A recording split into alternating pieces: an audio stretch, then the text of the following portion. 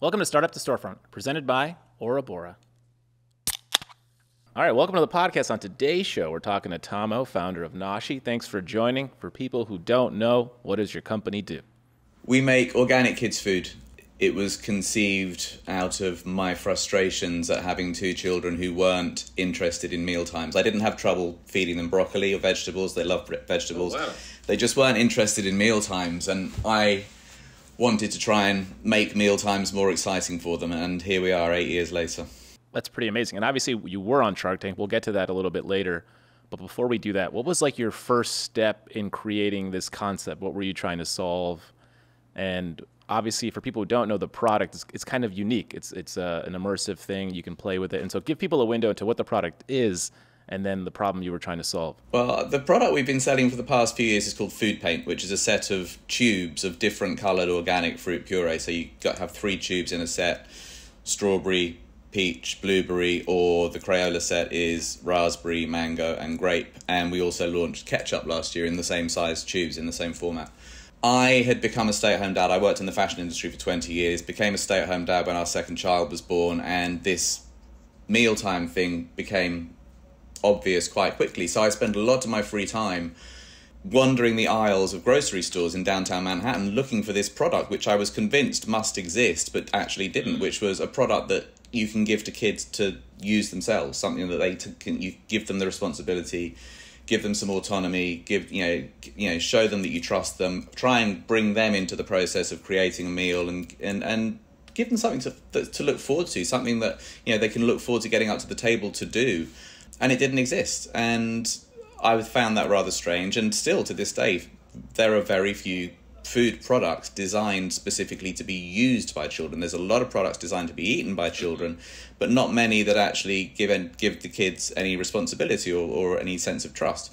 So at the same time as this was going on, I had volunteered to do friendly visiting with the elderly, and I'd been paired with a lovely old couple on the Upper West Side called Ben and Peggy. And we used to sit with each other every Friday morning for an hour or so and just discuss the world and our week. And I would talk about this ongoing project of mine, this ongoing search. And one evening, Peggy emailed me and she said, "I've got a business proposition for you." And I was due to see them the next morning, and I went up there, and she ironically had seen an episode of Shark Tank wherein 2 women had successfully pitched a product to the sharks that was multicoloured, neon-coloured cookie dough, edible cookie dough. And it was full of artificial colours and sugar and artificial flavours. And Peggy had been very frustrated by that, and she was trying to think of a healthier version of that, and combined that thinking with me saying, why aren't there any products out there that kids can use at mealtimes? And that was the bones of the idea that became Food Paint. And as soon as she said it to me, I was like, that's a really good idea. And almost ran home, because like in the space of my hour meeting with her, we thought of what the colours would be, what the flavours would be, the fact that it would need to be in tubes. So all of that was all sort of there. I mean, it was done. That's amazing. Red is obviously strawberry, blue is obviously blueberry, blah, blah, blah, blah, Sure. blah.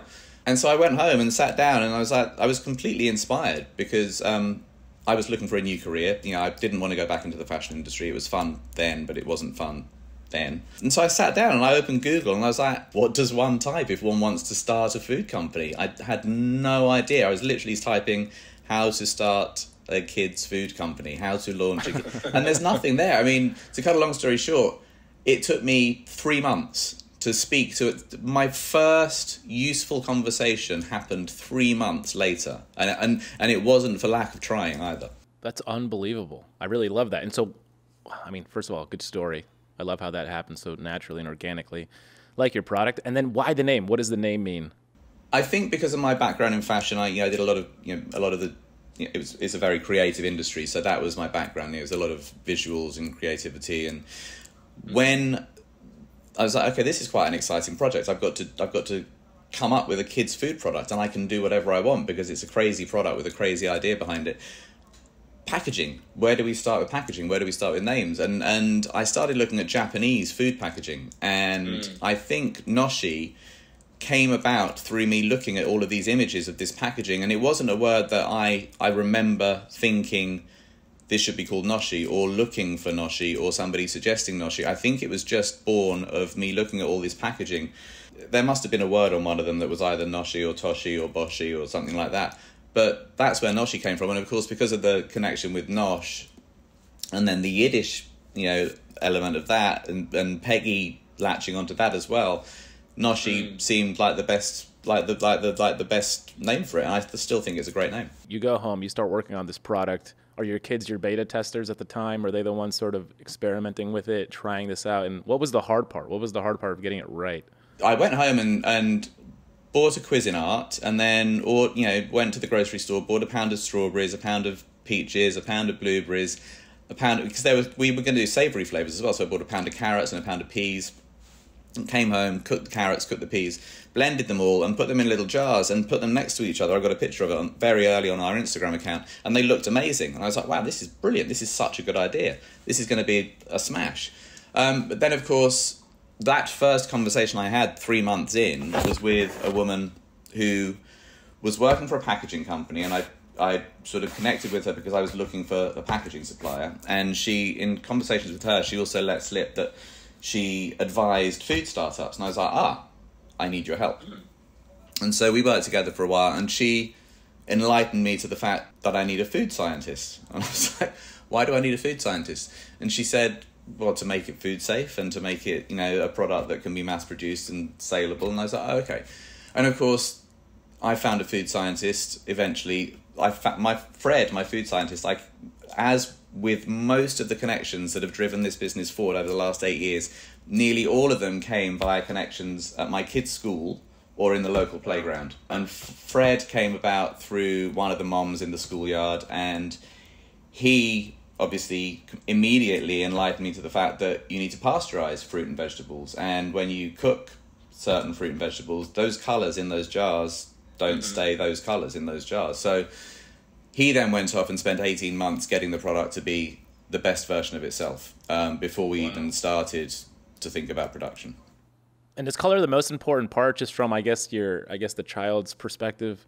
Yeah, I mean, I've always been fighting a slightly losing battle with the colour because it's an organic product, and it always had to be an organic product, and I feel very strongly that it should be an organic product. But it being organic, you can't add artificial colours, and so trying to sell a product that's meant to be brightly coloured and it sometimes not being as brightly coloured as people want it to be or expect it to be, I find that very frustrating. I take it personally that we can't make it, the same colours as those neon coloured cookie dough, what that Peggy was initially inspired by. I'd like it to be neon yellow and neon pink and neon blue and neon red, but you just can't get it there. And so that's had to be, you have to make peace with that, I think. Yeah, that makes sense. And so then what was your first step? Like, what was the first store you guys were in, or how did you officially launch? I've done this all backwards, and probably due to a complete lack of experience in the industry, like not knowing what a PO was until somebody asked me to send them a PO, not knowing what COGS was until somebody explained what COGS was. And so, again, my wife has a friend who worked with Albertsons. He works at Goldman Sachs, and he works with Albertsons, or worked with Albertsons, and he had a really good relationship with their national head of sales, a guy called Larry Hansen, who he put me in touch with. And Larry was lovely and always championed the product. He's now retired, lucky Larry. But he immediately loved the product and championed it and said, I'm going to introduce you to all of my 31 regional sales managers on an email, but you have to you have to call each of them individually and convince them to stock this product. And I was like, Jesus Christ, that's absolutely terrifying. Okay. And so I did. I sat down, I had all the phone numbers, and I sat down, I worked through them, and by the end of it, 7 of them had agreed to carry the product. And I then had to speak to Kehi and get hooked into Kehi, because I didn't know anything about distribution either. And Kehi has staff that work inside Albertsons, because Albertsons is such a big account. And so Albertsons put me in touch with Kehi, and then the Kehi onboarding process took about 3 months, during which, I was like, okay, this is happening now. These stores are expecting this product by this date. I don't have a co-packer, which was something else I didn't know the existence. I didn't know what co-packers were. I didn't know what they were. Was enlightened to their existence by Fred again. And then I started researching co-packers near New York, and none of them had tube filling machines, because nobody puts food in tubes in this country. They do in the UK and Europe and Australia and pretty much everywhere else apart from the USA. So I had to buy a tube filling machine, a very old, decrepit tube filling machine with, I'm going to diplomatically say, it has a large personality, as do most tube filling machines, because they have 1,000,001 moving parts, and at any moment in time, between 1 and 1,000,000 of those parts can decide to stop working. And so obviously to buy this very, very old, very, very cheap tube filling machine, I had to take on investment. So I did some friends and family. I took on some friends and family investment and bought this $22,000 machine, moved it into an organic incubator in New Jersey, and would be going. I was still a stay-at-home parent at this time. My wife was going to work every day. I was taking the kids to school and immediately driving to New Jersey, drop the kids at school, drive to New Jersey, turn this machine on. And one mother in the playground, especially, I would come home, I would be back in the city by 3 o'clock to pick up the kids, and she would say, "How many tubes did you fill today?" And I'd say, "1." Or "How many tubes did you fill today?" "None." "How many?" And I was meant to be filling 9,000 tubes a day. And so I'd come, and so like this went on for days, and like I think the biggest number I got up to was like 12. We filled 12 tubes today because the machine just didn't want to play ball. And like meanwhile, I'm seeing this deadline rapidly approaching down the road towards me, and I'm like, Jesus Christ! And lo and behold, I do know how it happened because I was put in touch with with a genius engineer called Donnie, and Donnie effectively moved into the incubator with me, and he just got the machine to run. And he and I still work together now, 7 years later. And he's a genius, and he got it to run, and we got the product out to these 175 Albertsons stores and I think 74 Safeway stores just in time. We got it out to them, and within 2 weeks of that happening, Jewel Osco, big country, huge grocery chain, I'd never heard of it. They came on board and said, "We want to put it in all of our stores." So that was another 200 stores maybe it was 265 wow. Total. So within a month of us getting this machine working, we were suddenly in like 300 stores, and I was like, "Oh my God, this is amazing." Nobody had told me about marketing. Even though I'd spent 20 years working in the fashion industry, literally creating advertising campaigns for brands like Calvin Klein and Louis Vuitton, I hadn't really taken on board that I needed to create marketing for my company and that would cost money. And so I didn't have that money because I've always just been a one-man band. And so it was tough. Oh, man, I don't think I've ever laughed so much on a podcast. This is quite tremendous. And I really appreciate your candor or honesty around how you really didn't know what you were doing. And I think that's entrepreneurship in a nutshell. And the goal of people listening to this podcast and sort of our whole platform is to inspire people, being like, "Oh, I'm just like Tama. Like I have no idea, but I have a vision of this thing that should exist in the world. And now I'm going to go create it, and I'll figure the rest out." There's a real beauty to that. There's an honesty to that. It's literally that cliche of the entrepreneur jumping off the cliff and building the plane on the way down. But in my mind, I always pictured that as happening on a bright, sunny day with no wind, right? In my journey, that happened in the middle of the night during a raging storm with a blizzard. It's raining, it's snowing, there's rocks flying through the air, and I'm still trying to build an aeroplane on the way down. That's actually a really good question. We could pose that to any entrepreneur. All right, so entrepreneurship is you're off the cliff, the plane. You're building the plane while it's falling. What's the weather? It's a good question. Everybody would answer that differently. Is there a ground or is there an ocean? What's under you? How far away is the ground? What's the weather like? Yeah.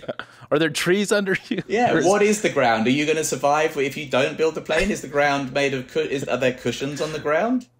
That's right. In my head, there's always an ocean, but I hadn't considered the version of the weather. I think it was an ocean that you definitely don't survive landing in. Yeah, it's going to hurt no matter what. On this bright, sunny day.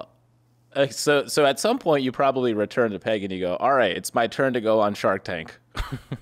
How did that happen? That, again, crazy. So she put that idea in front of me in February 2015. By April 2015, I was like, we need to do a Kickstarter because this is going to cost a lot of money. So we put a Kickstarter online and looking to raise $20,000. Haha. And it went live, and 2 weeks later, halfway through the Kickstarter, and we were struggling to raise the money, but 2 weeks into the Kickstarter, I got an email from Shark Tank. And they had seen it, and they said, this is amazing, we want to put you on the show. We're really late in the application process.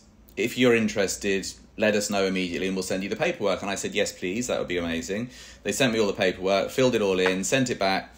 They then scheduled a call with all of their production crew, and it was an hour-long call on a Monday evening.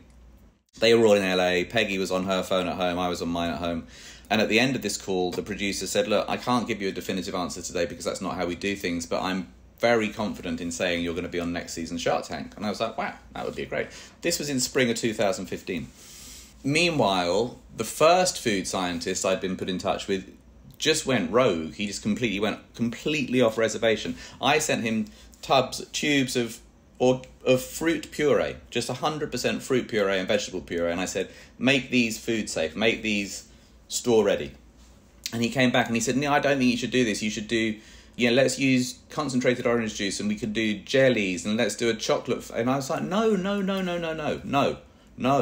Just please do what I've asked you to do. It's not complicated, is it? And he couldn't get his head around it, and he started sending me samples that had coconut oil in them, and it was a really hot summer in New York. By this point, it's summertime, wow. And he's sending me these samples in an in a FedEx box that doesn't have cool packs in it, and I open them up, and they're like little tubs of salad dressing that it looks like oil and vinegar that's separated, and I'm like, what the fuck is this? What is that? Wow. And I'm literally sitting here looking at these things going, oh my God, what the hell is that? And my phone rang and it had an LA area code. And I'm like, oh my God, it's Shark Tank. And I picked it up and it was Heather, the producer. She was amazing. And I just went, I'm really sorry we can't do this. I'm so sorry we can't do it. And she went, I'm so glad you said that. I was about to say the same thing to you. You're not ready yet. And I said, good. I said, wow. But have we blown it? I mean, is this ever can we ever resurrect this? And she said, just let me know when you're in stores. When you start selling this stuff, email me and we'll get back to the conversation. Fast forward 2 years and we get this stuff sent out. The machine's working, we send the product out, it's about to hit the shelves in Albertsons, and I email her and she's left her job. And so the whole thing just sort of went by the wayside. Okay. So that was annoying. And then it wasn't, and I was like, okay, well, it's I'm very pragmatic. I think you have to be when you're doing something like this. You have to just roll with the punches. And so, fast forward to last April, I'm sitting at home, and I'm like, and I'd always known this, and I had always talked about this at length with anybody who would listen, which was, the problem with food paint is that kids understand it immediately, but their parents don't. They don't understand what it is, why they need to buy it, whether their kids are going to play with it, whether kids playing with food is a good thing or a bad thing. Are kids going to squirt it up the walls? Are they going to squirt it on their baby brother? Kids kids respond to parents trusting them. And so if you say to a kid, this is for you, this box of stuff is for you to use, they can't believe their luck. They're like, what, really? You trust me to do this? And you're like, yeah, I do. And they respond to that, and they just sit down and they draw their smiley face on their food. But I didn't know how to get that message across to parents, and I always knew that it was either going to require the aforementioned marketing budget, which I've never had, or a national platform. And so I was sitting there last April 22, and I was like, Shark Tank. The reason we didn't do it last summer is we weren't in stores. We're in Walmart now. Surely they're going to find that sexy. So I went back through all of my old emails, cherry-picked all of the Shark Tank addresses out of my sent and received emails, went on LinkedIn. There obviously were new staff, it being 5-6 years later, worked out what their email addresses would be, and I sent the same email to 6 different people, all saying the same thing, had the same subject line. We were nearly on Shark Tank, now we're in Walmart. And I just sent them all off, and I just did it to be proactive because it was a particularly tough time. My wife was living in England with her parents because she was very, very sick with long COVID, and I wasn't able to look after her and the kids and run the company. And I was like, my God, I've got to turn this around. I've got to, my wife may never work again. I've got to do something. And so I was it was a day where I was like, trying to keep everything together. I've got to be proactive. And so I'm just going to send these emails, and I've sent them now, and it's, I've done it, and at least I've done it, and at least I've tried. Didn't expect anybody to reply to it. And I think it took 22 minutes for one of them to reply.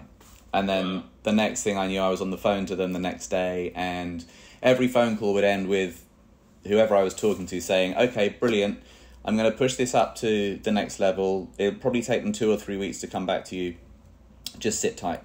And then I would get an email 2 days later. So every time I was told it was going to take 2 weeks or 3 weeks, and they would come back to me within days. And so between April and early June, I had a series of interviews with increasingly more and more senior people. And then I was assigned 2 producers at the beginning of June last year. And then I did an hour-long Zoom call with those 2 amazing producers every week between June and me filming my episode on September the 11th last year. Wow. Was Mindy one of those people that you were Zooming with? No, Maggie and Kelly. Mindy's the casting director, isn't she? Yeah.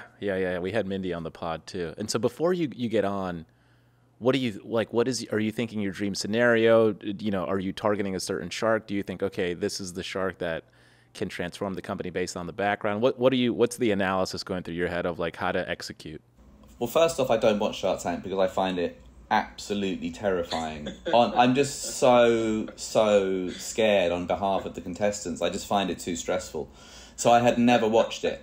I had never watched it. I had to watch episodes last summer, obviously, to prepare myself and to train myself. But I watched the bare minimum. And of course, they do also say, don't watch the show obsessively because you do want to come into it fairly freeform. But I had very, very little experience. I knew who the sharks were. I know who the sharks are. But beyond that, I didn't really have any experience of the show. But because there was so much at stake, I was standing backstage and the floor manager's here, the cameraman's here that's going to walk backwards down the tunnel with me walking towards him onto the stage. And I was more calm than I'd ever been in my life because I was like, this is like Eminem in 8 Mile. I have got 1 shot and I'm not going to fuck it up. And so I walked out and I was cold as ice, and I knew I had the pitch. I knew I could do the pitch with my eyes closed, back to front, in a storm, falling off a cliff, word perfect. The only thing that did go wrong slightly is that just as they were about to say action and he was about to walk backwards and I was going to follow him down onto the stage, I suddenly realised I was desperate for a pee. And I was like, what am I going to do? There's literally hundreds of people they're all standing there waiting for me and I need to pee. I've got to pee. I can't go out there and then be more and more desperate for a pee while I'm talking to the sharks. So I said, I'm really sorry, I need to pee. And they're like, okay, cut, everyone, 5 minutes, hold on. And I went, had a pee, came back. There was somebody in the bathroom, so I had to wait for them to come out before I could have a pee. And this is in the studio in Sony. It was like, there were 200 people in there and they were all there for me and I was having a pee. And so I came back, walked out onto the stage, and they do the establishing shot, so they make you stand still for a couple of minutes. And so I stood still for a couple of minutes, and then just towards the end of that 2 minutes, there was a technical fault. So they're like, okay, everyone, stand down, and I had to stand there for another 5 minutes before they find. But again, I was like, I'm just here for one reason. I'm not scared. I'm not nervous. Just going to do it. So I just stood there. They said action, I did the pitch, the questions came thick and fast as they do. I really didn't think it was going to be Mark because he speaks so little in the episodes. He does fewer deals than most of the other sharks. But the others all dropped out in quite quick succession. Yeah, that surprised me because when I was watching it, I thought they're all parents. I think all of them could help you out, in my opinion. It just seemed like they all have a platform, that there's an angle here. And it was surprising to me. There was 2 things that were surprising. One, they all got it. They got it right away. It seems like they didn't like the margin. Okay, you can fix that, though. And I didn't understand why they were so quick to be out. It really surprised me, to be honest, because I'm like, all of them should be in on this. This seems like a no-brainer. It surprised me. Yeah, I mean, I went in there not knowing, because of course, I'm way too close to the product. Overthink everything, as an entrepreneur, you always have periods of self-doubt. Am I crazy? Am I doing the right thing or the wrong thing? So I really didn't know how they were going to take it. The only thing I do remember thinking is that after Damon went out, because they went round in a circle, it was Barbara, then Kevin, then Laurie, then Damon. And I was like, when he started to explain his feelings, and I was like, he's going to say, no, fuck. what am I going to do? My life flashed before me. I was like, oh my God, because I really didn't think Mark was going to do what he did. And I was like, what are we going to do as a family? We are fucked. We are in deep, deep shit now. What on earth am I going to do? And then everybody looked at Mark. And you know, that pause, it felt like it lasted 5 years, but of course it was 2 seconds. And it sounded like Barbara was like, "What are you doing, Mark?" Like, no, they edited that. They edited that. Okay. It was Kevin that was amazed. Barbara didn't say that. She said that at another. You know, from my memory, it was Kevin that was initially surprised that Mark had done that. I would like to think that he invested as much in me as in the product. I cannot let this fail. I will not let this fail. I mean, Food Paint, you know, is an amazing product, and I believe in it still, but it is going to need a much bigger budget than the budget I have to do it properly. And so what we're doing next is we're launching a range of savoury condiments in much bigger tubes these are products that people already buy, but we're aiming them at children. It's still all about empowering children at the mealtime, at the table, but it's ketchup and mustard and ranch dressing and, you know, honey mustard barbecue similar to Chick-fil-A sauce. You know, we're launching those because these are products that people already buy, that they already love, that do have a higher margin. So I obviously took on board what Mark said in the studio, because he's a very, very clever man. And so I took on board him saying, you should be selling single tubes, your margins are terrible. I took all of that on board and came up with this, and it was just, you know, it's the, you know, this is the size of the tube. Oh, wow. Yeah. It's like for people, I guess, listening, it's a toothpaste size, I guess. Well, no, it's much bigger than a toothpaste. It's quite bigger. hard to... Shampoo? Oh, yeah. Okay. All right. It looks like a sunblock size. It's like a big tube of sunblock. It's 10 ounces. And so far, they've had an amazing response from stores. So, you know, I'm hopeful that next year is going to be very interesting. How long did it take for when the show ended to finalize the deal? They came back to me the week between Christmas and New Year. Of this year? No, last year. So I taped it on September the 11th.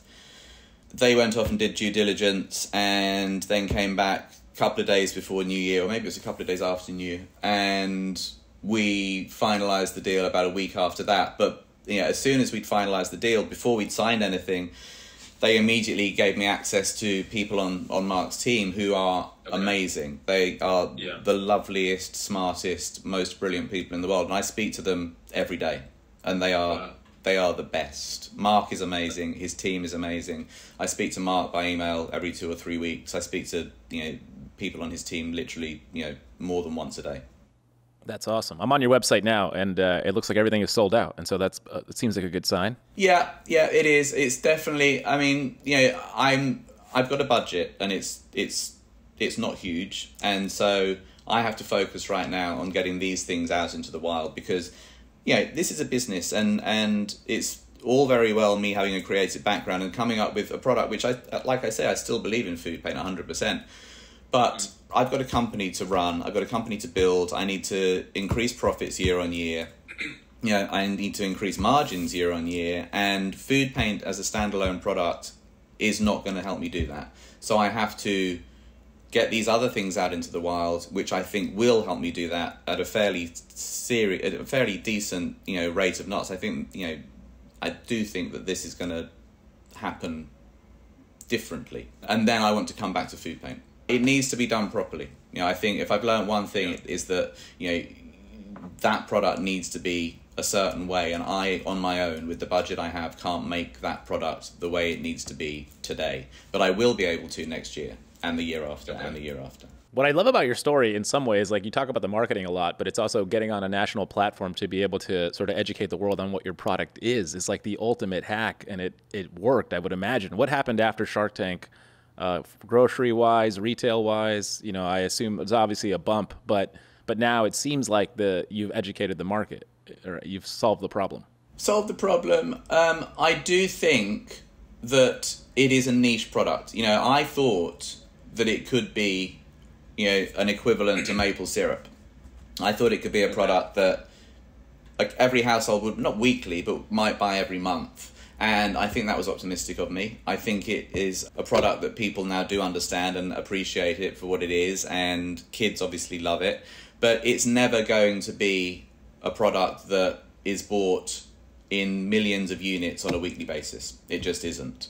And so I've got to grow my company, and I've got to increase my profits, and I've got to launch and grow products that are going to help me do that faster than slower. Yep. That makes a lot of sense. And are you raising more capital now, or where is the business now? Yeah. I mean, not a huge amount, and don't need to raise a huge amount. But yeah, I'm certainly looking to raise between $500,000 and $1 million at the moment. And these are going to launch the new products you're saying this year, maybe next year? They will be released into the wild next spring, based on conversations I've been having.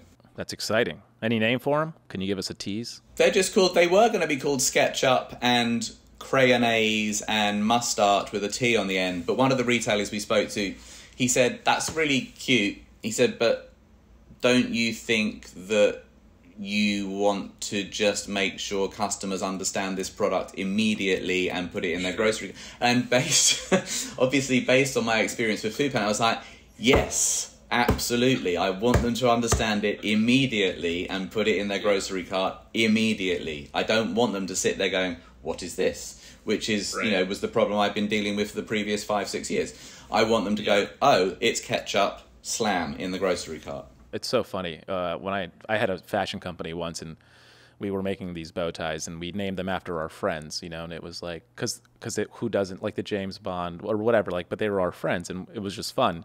And then somebody says to us, do you think anyone Googles your friend's name when they're trying to buy a bow tie? And I was like, what do you mean? And they're like, you need to say blue and white polka dot bow tie, and that's the name. And I was like, oh yeah. And then all of a sudden, it was early days of SEO, but I think if you were to Google dinosaur bow tie, we were #1 anywhere in the world. It was, and so it was just where the naming should just be descriptive, and people shouldn't have to do calculus or know me personally to be like, I want that tie because that's Diego's friend, that is in business school with him. It's like, these things seem silly at the time. Yeah, you want to break the mold. You want to be creative. You want to do something different. Right. You want this product to jump off the shelf in the grocery store. But people don't have time to stop and think, oh, that's creative. They're, moms especially, they're rushing around the grocery store doing the shopping before they've got to get home and do this and this and this, and then get the kids from school. You've got to make life easy for shoppers. And we all, entrepreneurs, all talk about, pivoting and learning from past mistakes and working out what worked from there, taking the good bits and leaving the bad bits. And that's, I'm just going through that evolution at the moment. I love it. Well, look, this has been one of the most entertaining podcasts I've ever done. So thank you for at least entertaining me and our listeners. Where can people find you? Where can they purchase the product? What stores? I know you're on Amazon, online. Peppa Pig Food Paint is still on Amazon. And there's Crayola Food Paint in about 500 Walmart stores still. So that's sort of our only distribution at the moment. And then, as I say, the savoury condiments should be hitting shelves probably from next March, I think, if what I'm being told actually happens. And I'm quietly confident that it is. I love it. I'm going to buy some for my nephews, who I think will love this product. So look it. Tomo, thank you for your time. This has been amazing. I appreciate it. Take it easy. Nice to meet you. Thanks so much for having me. Thank you so much for the support and making it to the end of the episode. If you haven't already, please leave a review and share the episode with your friends. If you never want to miss a beat on all things entrepreneurship, make sure to follow us on socials for daily content. See you next Tuesday for another great episode.